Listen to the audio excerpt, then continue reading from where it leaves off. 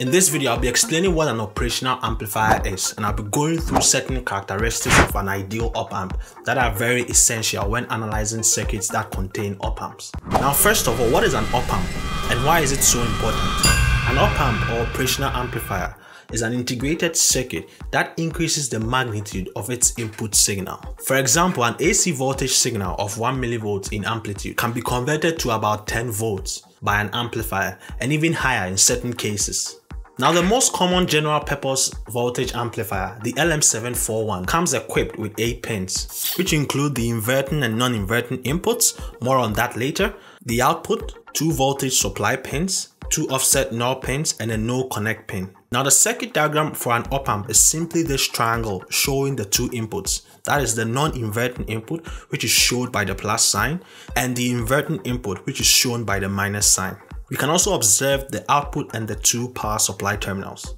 If you're finding this video valuable, let me know by hitting the like button. Also, I make electrical engineering videos like this one, and so subscribe and hit the bell for notifications so you never miss a video. Let's get back into it. In most circuit analysis, at least in lower level classes, the offset and the no connect pins are not included on the circuit diagram. The 2 power terminals are sometimes ignored as well. Now, as I mentioned previously, the amplifier takes a weaker signal and increases its magnitude. Now, it does this by a factor, and this factor is what we call gain of the amplifier. So for an amplifier with V1 and V2 as the 2 inputs, the output voltage will be A times V1 minus V2. Now, you may be wondering why one of the inputs is called an inverting input and the other a non-inverting input. Let's say we decide to supply a 1 millivolt sine wave to V1, which is the non-inverting input, and we ground V2. Vout will simply be A times V1 since V2 is 0.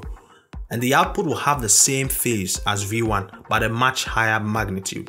Now, when we ground V1 and supply our signal to V2 instead, Vout becomes minus A times V2. The minus sign attached to Vout at the moment shows that the output is now 180 degrees out of phase, or in other words, the signal is now inverted.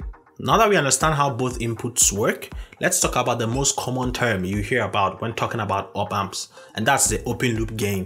Before explaining what the open loop gain is, first of all, it's important to understand what loop we're referring to. We're referring to a connection between either of the inputs and the output, which would look something like this. Therefore, the open loop gain is simply the gain when the loop is not closed. It usually ranges from 10 to the power 5 to 10 to the power 6 for most amplifiers, but it's also limited by the biasing voltages. Let's consider this voltage transfer curve. As seen here, there are 2 saturation points which signify the 2 biasing voltages. The inclined section of the curve has a slope which is equal to the gain of the amplifier. The vertical axis is the output of the amplifier, and the horizontal axis is the differential input of V1 minus V2. Assuming the slope is 10 to the power 5, a 1 microvolt differential voltage when traced onto the curve will result in an output voltage of about 1 volt. For a 10 microvolt signal, the output can be traced to about 10 volts. Beyond a certain point, the output voltage saturates or remains the same. Now, say the bias voltage is 15 volts, then the maximum output voltage that can be obtained is 15 volts, regardless of the input voltage. Now, if you go in the opposite direction, that is applying a negative differential voltage or grounding V1 and supplying the voltage to V2, a minus 1 microvolt signal gives a minus 1 voltage output signal, and a minus 10 microvolts gives a minus 10 voltage signal. Now, if the negative biasing voltage is minus 15, then Vout saturates at minus 15 volts.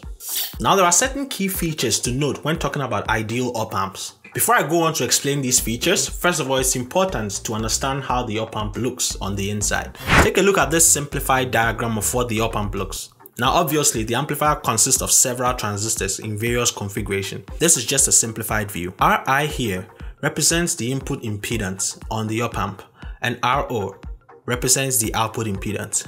In an ideal op-amp, the input impedance must be infinite or high enough to ensure that the voltage being applied at the inputs are directly applied to the op-amp. The output impedance must also be 0 to avoid dividing the amplified voltage with the output impedance and a load connected at the output. Also, the range of frequencies from the input that can be amplified must range from 0 till infinity. Or in other words, the op-amp must have an infinite bandwidth. The ideal op-amp must also have an infinite gain and must output 0 volt when the differential input is 0. Here is a summary of the characteristics of the ideal op-amp. First of all, it must have an infinite input impedance. 2. The output impedance must be 0. 3. It must have an infinite bandwidth. And 4. It must have an infinite open loop gain. Note that the bandwidth of an amplifier can be tempered with by introducing components that vary current and voltage with frequency. If you'd like to find out more, check out this video that talks about capacitors in AC circuits. Thanks for watching, and I'll see you in the next.